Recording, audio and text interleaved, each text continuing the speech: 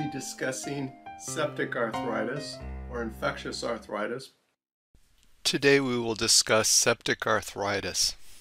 Septic arthritis or infectious arthritis is an infection of a joint by a microorganism leading to inflammation, that is, the progression or migration of phagocytes and polymorphonuclear neutrophils into the joint, release of proteolytic enzymes, and this can lead to damage of the joint and destruction of the joint.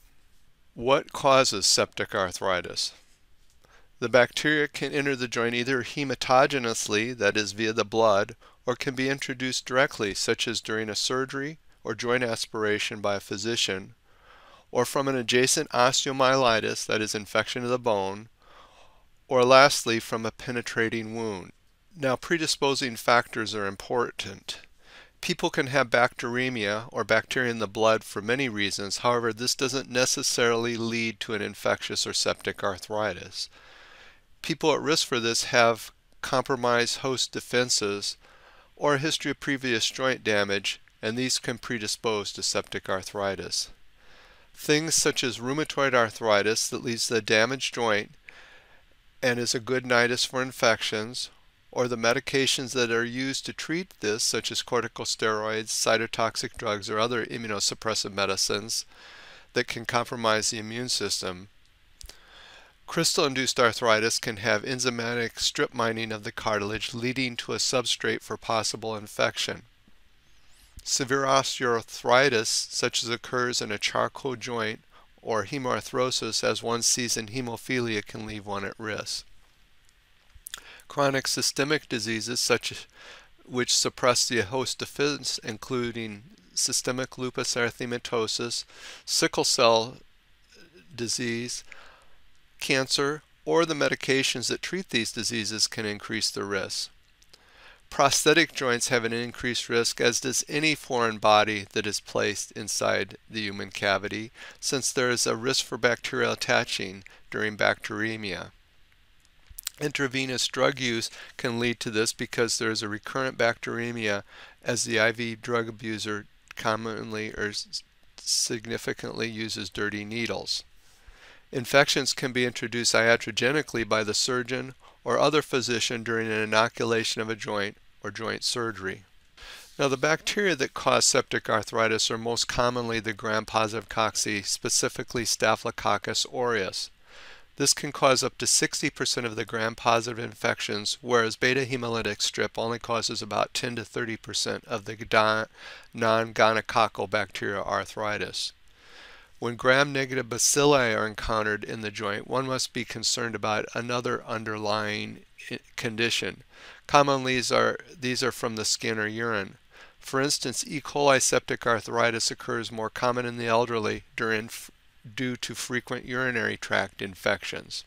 Serratia marcescens or Pseudomonas aeruginosus are more common among IV drug abusers. If one sees Pastorella multiceta, one should consider the animal bite in the joint. Anaerobic bacterial infection of the joint occur much less often. However, they are now being found more frequently as there are better culture techniques.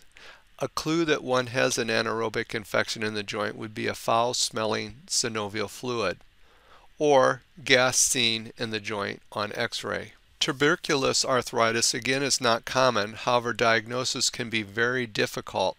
Systemic manifestations may or may not be present, and the chest X-ray may be only positive in about half the cases. Vertebral tuberculosis or Pott's disease accounts for about half of the skeletal involvement with tuberculosis. Synovial fluid analysis only yields positive smears or cultures in about 20 to 80% of the cases, and a synovial biopsy may be needed in order to make the diagnosis. Lastly, atypical mycobacteria needs to be considered given the increased incidence of immunosuppression either by diseases such as HIV or by the multiple immune suppressing medications that are currently being used to treat autoimmune disease. Lastly, fungal infections need to be considered in an acute monoarthritis, or especially in a chronic indolent monoarthritis that is undiagnosed with destruction of the joint. Indeed, the course of a fungal arthritis can be very indolent and may lead to delays in diagnosis of months or even years. Pathologically, we find a subsynovial space where the bacteria are trapped contains an abundance of polymorphonuclear neutrophils and phagocytosis of the organisms by the polymorphonuclear cells and the synovial lining cells. There is neovascularization, probably some down here, and synovial proliferation, and we talked about that in rheumatoid arthritis. Same type of thing. There's granulation tissue and cartilage destruction, thus it is damaging the joint. The polymorphonuclear cells rapidly fill the joint cavity, causing a purulent synovial fluid. I've already discussed the pathophysiology of this when I gave the definition. However, this is just a reminder. The bacteria can either enter the joint hematogeneously via the blood, or directly via surgery or injection, such as shown here, or a penetrating wound or damage, or from adjacent osteomyelitis. After this occurs, the synovial phagocytes and polymorphonuclear neutrophils engulf the bacteria, abscesses form, and the polymorphonuclear cells pour into the joint.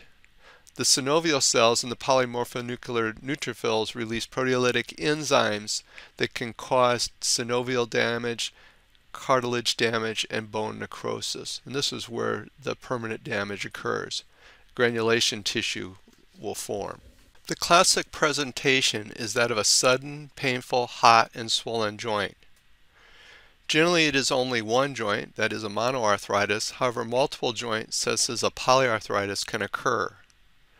If there is multiple joint involvement, there is probably a significant serious underlying chronic illness, such as rheumatoid, cancer, etc. The mortality of polyarticular bacterial arthritis is twice that of monoarthritis. In this slide, one can see a red-hot joint, shown here. There is actually a sinus tract with purulent drainage.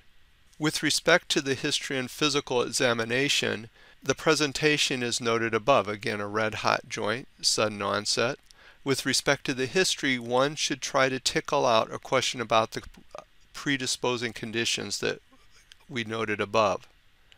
The patient may be febrile, but not necessarily.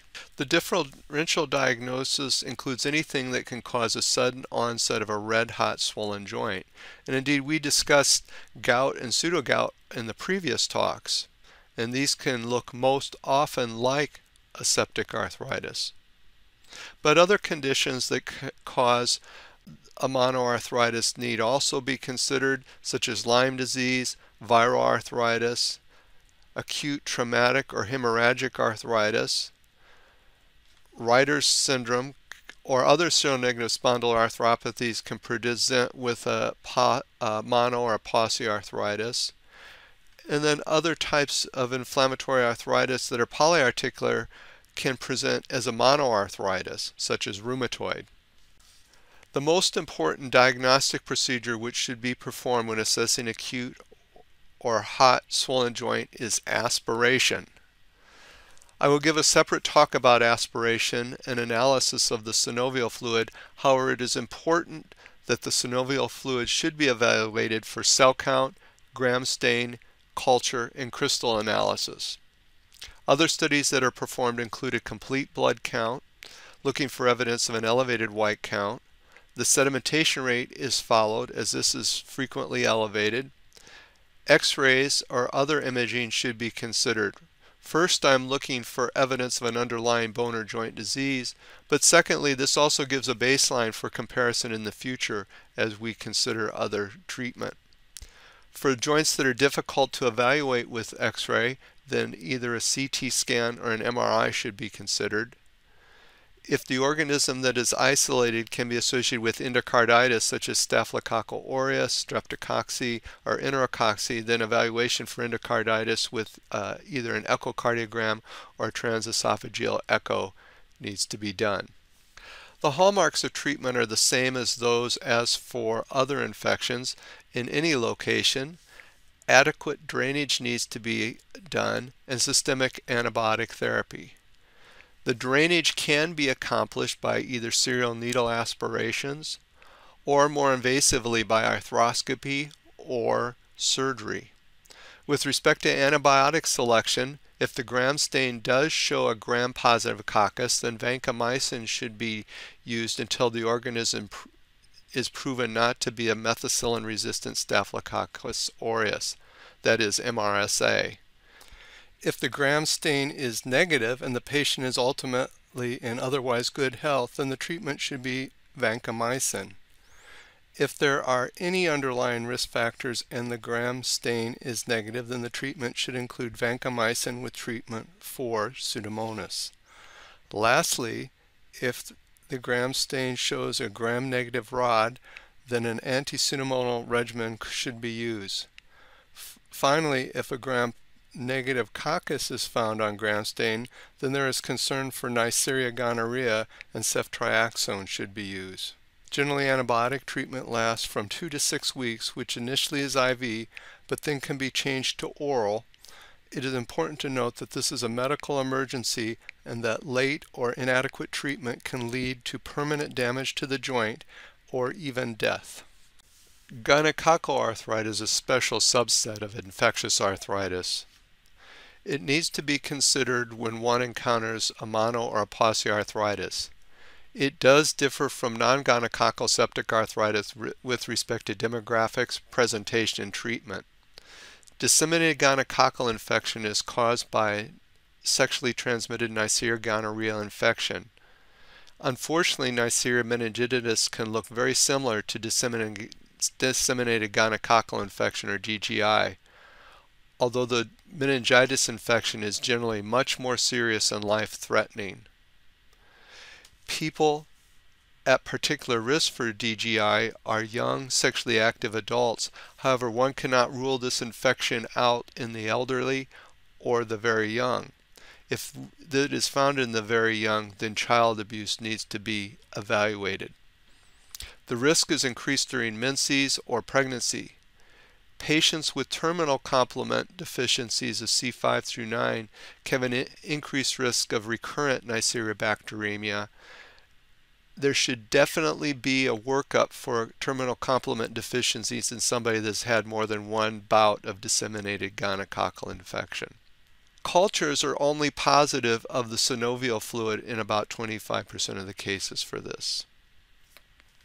With respect to presentation, the patients will have a migratory polyarthralgia. Thus, it's a little different than septic non-gonococcal arthritis, which stays in one joint, generally occurring 3 to 5 days prior to diagnosis.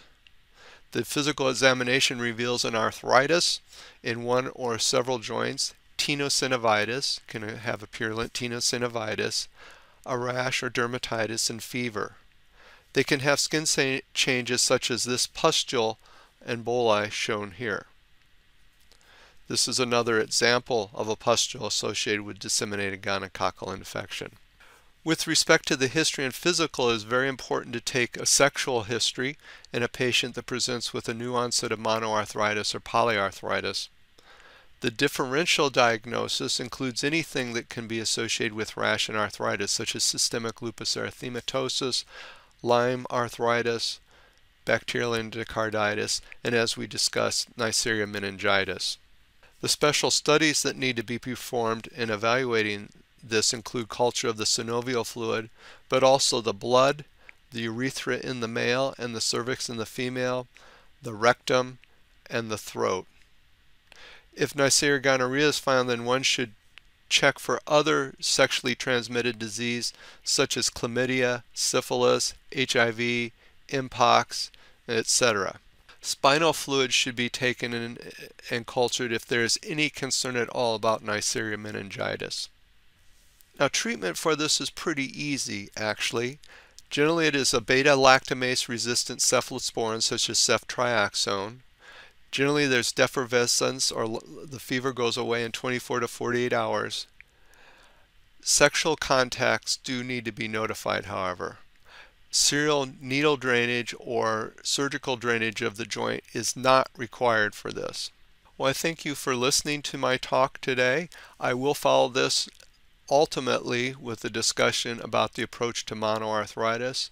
Again, the talks of gout and pseudogout are very pertinent to this, as those can be associated with a sudden onset of a hot, inflamed joint.